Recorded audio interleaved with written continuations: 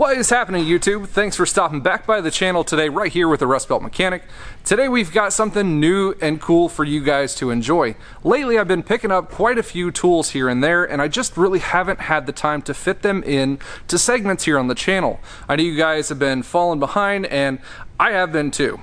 Been falling behind with these tools and reviews, and I've got a whole lot of things and a whole lot of content to be coming out with. So what I think I'm going to be doing for you guys is I'm going to be starting a new content series called Nifty Tools of the Week. I'm going to be going through and doing reviews and showing you guys tools that either I have picked up or tools that I already have that have been the most useful and the most nifty for me to use on the job during this week. So hope you guys enjoy. Stay tuned.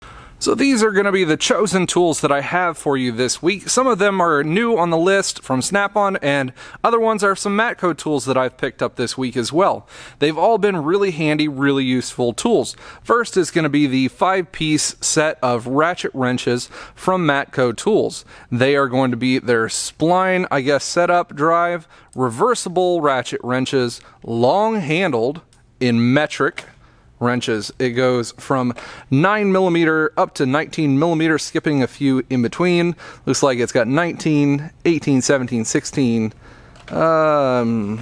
15, 14, 13, 12. No 11. That's the one it's missing. No 11.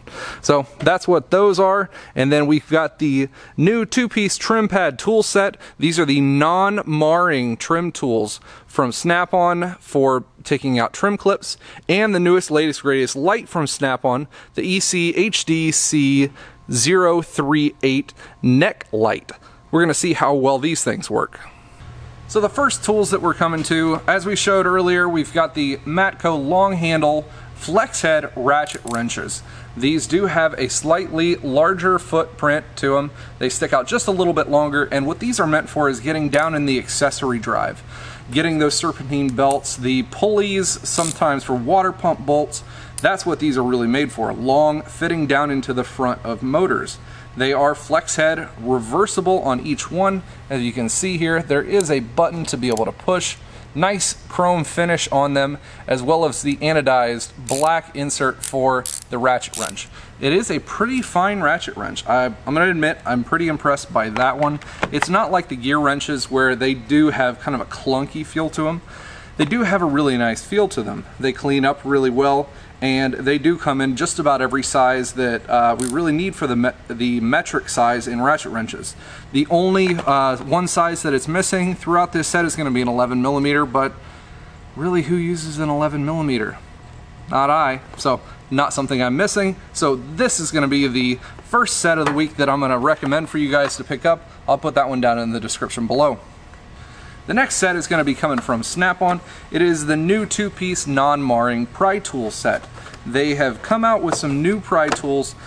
Some of the ones that I've seen, I haven't seen any 90-degree ones come out of Snapon yet, so these do come in at 90 degrees. The other ones were at like 35 and 45 degrees for their respective angles. So these are a 90-degree angle with the, as you can see, fork end to them. Pick that one up there, along with a nice rubber boot that goes into the middle section there. The actual tool is beveled along the corners of that curve, so this rubber piece is not going to be moving, sliding up and down the tool on you as you're, trying to use it. I've used it a couple of times this week, and it has helped me in certain circumstances. This one's going to be especially useful along those painted surfaces where you're trying to get to those taillight clips or right at the edge of your hood and fender lines without scratching up the edge of the painted surface. They've come in really good use for that one. So there's the smaller version, which has about a 2-inch range on that one, and then the larger one has about a 3.5-inch hooked to it. Only thing that I would have liked to have seen on these is, I don't know if you guys can see down inside of that bevel area, or right inside the hook, it is raised. On some of the other pry and trim tools, they have those where they're kind of ground down to a point on the middle section, so it's easier to get in under some of those trim clips. So I would have liked to have seen that. If I really want it, I guess I could take a Dremel, but you know, who would like to do that to a new Dremel? They are pretty nice, and they came in at a pretty decent price. I'll put these down in the description below as well. The last but certainly not least nifty tool of the week is going to be the new Snapon, we'll say the ECHD C038 neck light. And this one is going to be putting out 250 lumens. It seems like it's more than that. It is really nice and bright in a whole lot of dark areas. Now there's going to be some caveats to this one.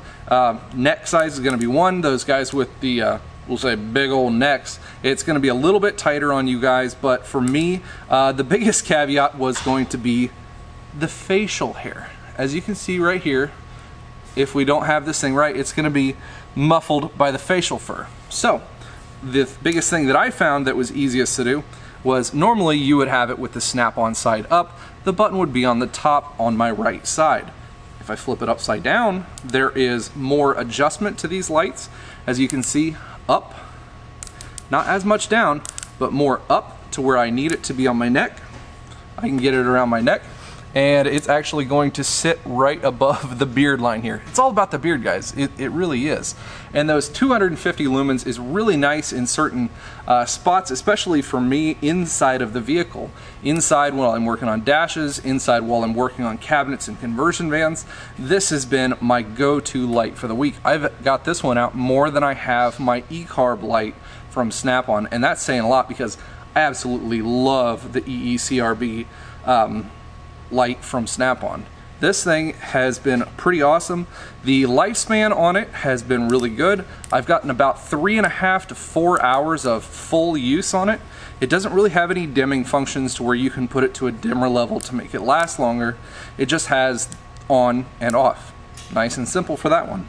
It is charged by a USB-C port right here that does have a nice little flap over it, so it is supposed to be, you know, semi-water resistant to whatever extent. I'm not exactly sure. So it says it's up to 8 hours runtime. I have not seen that. Max that I've seen for my use is right around 4.5 hours on using the light. It charges up in about an hour's time, so charge time is pretty good, and it's got some rubber ends to it. Safety for, I guess, the tips of it so you don't crack the lenses, but it's been pretty nice, nimble, able to just be right there with me, and if I'm not using it, I'm able to just take the ends and kind of fold them down, and it's really not that uncomfortable at all. For me, I've got a bigger neck as well. It's not that uncomfortable for me to wear. Able to just go along the day, and if I need it, flip it up, be able to use and see in all the dark areas wherever I'm looking. No need to have one hand on a light and another hand on a tool. Have both of my hands free, and that's about the best thing that a mechanic can have, is all the light right where you need it, right where I'm looking at all the time. That's what this light is going to be awesome for, and right around 65 bucks, it's one hell of a buy, especially for a Snap-on light. I would definitely recommend this as my top nifty tool of the week. Well guys, that's about all I have for you today. I hope you enjoyed this new content and this new segment that I had to bring to you guys. We're going to be coming out with a whole bunch more new cool tools for you to see every single week, or at least ones that I have thought are the niftiest of the entire week for me to use. I appreciate everything that you guys have been doing for me and the family, the tool community as well. Our TOOLHEADZ crate subscription service is growing at an exponential rate. If you guys haven't checked that one out, you really need to. We created this crate service, both me, JRC54, and Captain Ron, to be able to help you guys as technicians get something cool for you guys to look forward to each and every month. Every other single crate service is out there for gamers, for women's, for diesel, for truck guys. We wanted something for the mechanics out there and the tool lovers alike. So if you guys haven't checked that one out yet, it's $35.99 a month for our monthly crate service, and the description is going to be right there above. Make sure you guys go and check that one out. I appreciate you guys stopping in. Thank you. I always love doing these kind of videos, and as always, you guys stay awesome.